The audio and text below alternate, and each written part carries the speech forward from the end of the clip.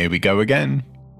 Hi there, you're watching Midwinter Minis. My name's Guy, and in this video we're going to be covering how to efficiently paint the Guardian drones from the Ascension expansion of Games Workshop's board game, Blackstone Fortress. As with the other videos in this series, I'll be using the same selection of 14 basic paints, cheap synthetic brushes, and time-saving techniques to help get your models ready for game night. You can obviously use whatever paints you like, but if you want to know specifics, you can find all the details of what I'm using in the video description. Inside the Ascension expansion, along with loads of new tiles, counters, and books for the game, you get 2 identical sprues for the Guardian drone models, at the moment exclusively available in this set. Just a few pointers on the prep before we start painting. As with all your models, you'll want to take a few minutes scraping off the obvious mold lines and sprue contact points with the back of your hobby knife. This way, you'll minimise the ugly lines being accentuated by washes and dry brushing. These models are obviously very spindly and quite fragile, so it's a good idea to support them with a finger whenever you apply pressure. You get 2 mini arm options to differentiate the 2 models, meaning you'll have spares of each, a fun little addition to your bits box. Just don't forget to actually slot in the arms between the 2 leg sections when you assemble them, otherwise it'll be very fiddly to fix afterwards.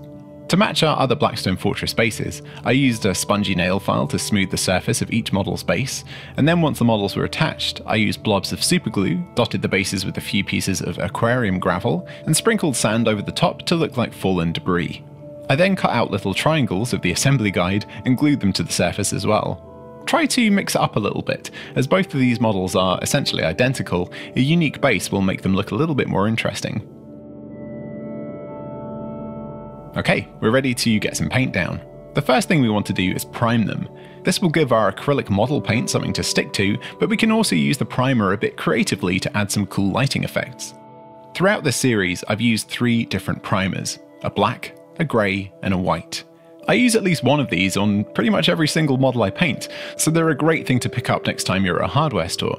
I get the best results from plastic primers, and these cans are from Halfords, a UK-based car and bike accessory shop. They go on smooth and are really durable. My palette's looking a bit messy too. Let's just magic wand this. There we go. Who's got time to clean a paint palette? Just prime them. Now, onto the models. First, we'll use the black spray to catch the underside of the models, aiming upwards in a kind of 45-degree arc, and rotating the model and spraying in short bursts.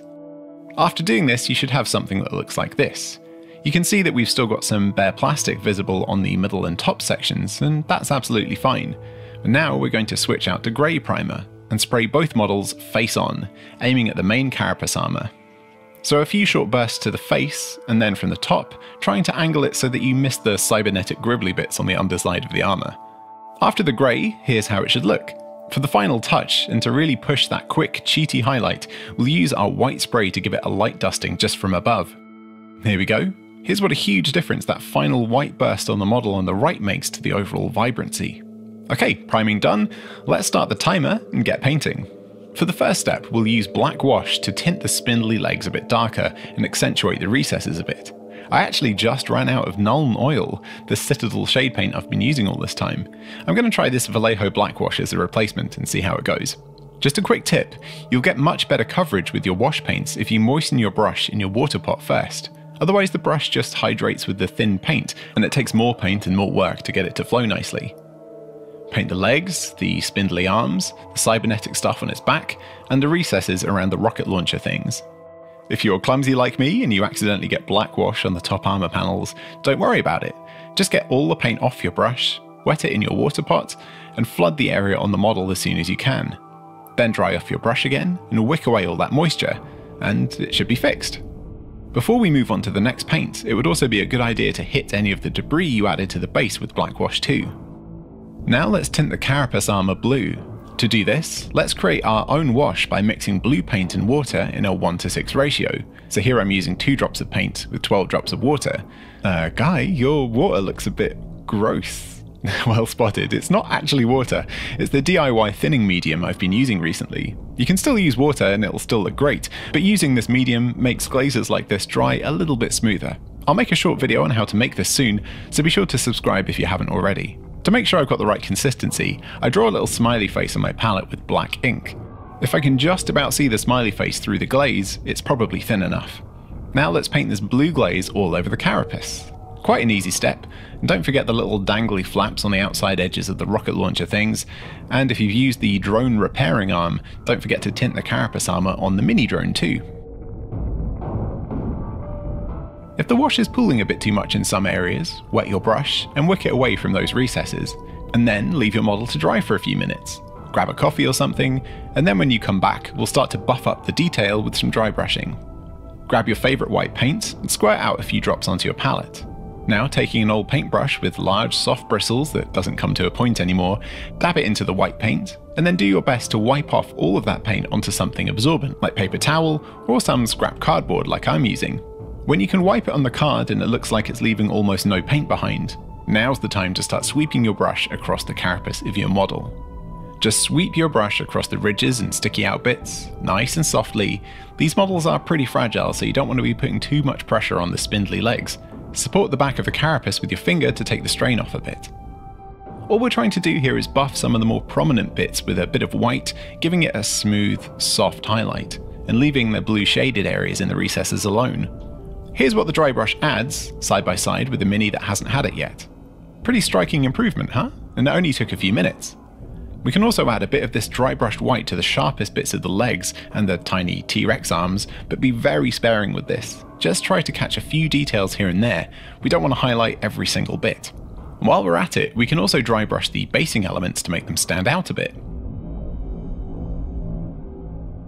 Next up, we'll switch out to black paint, thin it with a little water so it flows nicely, and paint each of the base's flat surfaces and rims, being careful to avoid the rubble that we just painted. Right then, now's probably a good time to paint the laser eyeballs.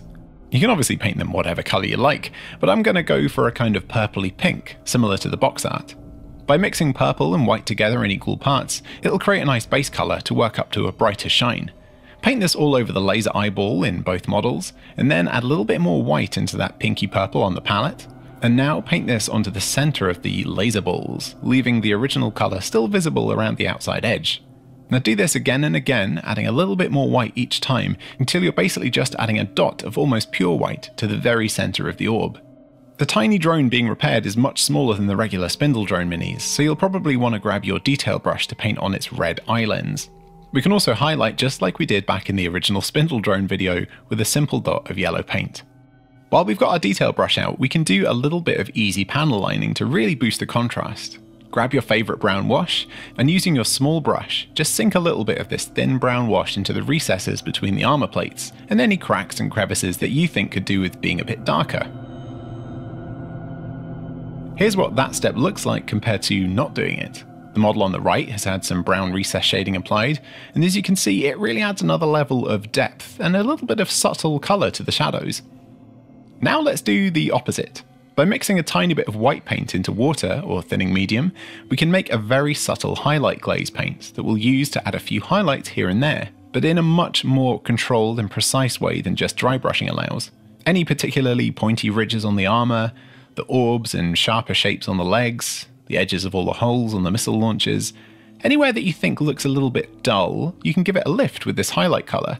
It's very, very thin and it'll look very bright when you put it on, but when it dries it should be much more dull and subtle, don't worry. Here's a little side-by-side comparison again. You can see that the model on the right, the one with the manual highlights, has a bit more of a smooth, intentional look to it, rather than the slightly dusty look that the one on the left has. To finish the job, and a totally optional extra, I added a tiny bit of gloss varnish to the laser balls to make them all shiny and catch the light. And there we go! Less than 25 minutes of hands-on painting time per model, and the Guardian drones are ready to deliver the final challenge to your explorers in the Blackstone Fortress. I finished off their bases following the step-by-step guide I made a couple of years ago. I'll leave a link to that video at the end of this one. And this is actually the final episode of my speed painting Blackstone Fortress series. The first episode went live on December 30th, 2018, just as the channel hit 1,000 subscribers. Now, in April 2021, at almost 220,000 subscribers and 31 videos in the series later, and I have a full, comprehensive painting guide for every miniature from the main game and every single boxed expansion for Blackstone Fortress. Thank you so much for watching, and I hope you've enjoyed following along. If you are new to miniature painting, I hope I succeeded in my aim to give you a bit of confidence to get your minis painted and game ready, and to maybe make the process a little bit more fun and less laborious. And maybe if you were already an experienced painter, I hope I maybe showed you a few tips and tricks along the way too. Now, I'm not quite done with Blackstone Fortress yet though. I do have one more surprise for you, but I'll let you know about that in another video. Any guesses? Let me know what you think it might be in the comments, while I thank our most recent Patreon supporters for joining up. Troy Herod, Demon Knight, Penny Lane, Mark Rhodes, Luke Milford Demet, Samus, Dominic Kirwan, My Chemical Raven Guard, Dan Montnamy, James Whitehouse, Sean Wyatt McTaggart, Andrew Gunter, Delicious Cookies, 00 Beans, Luke Cordell, Joe Wynn, Phil's Mini Painting, and Ethan Boosfield. If you want to help support the channel, there's links to our Patreon page and t-shirts in the video description. You've been watching Midwinter Minis, my name's Guy, and I'll catch you next time. Bye for now.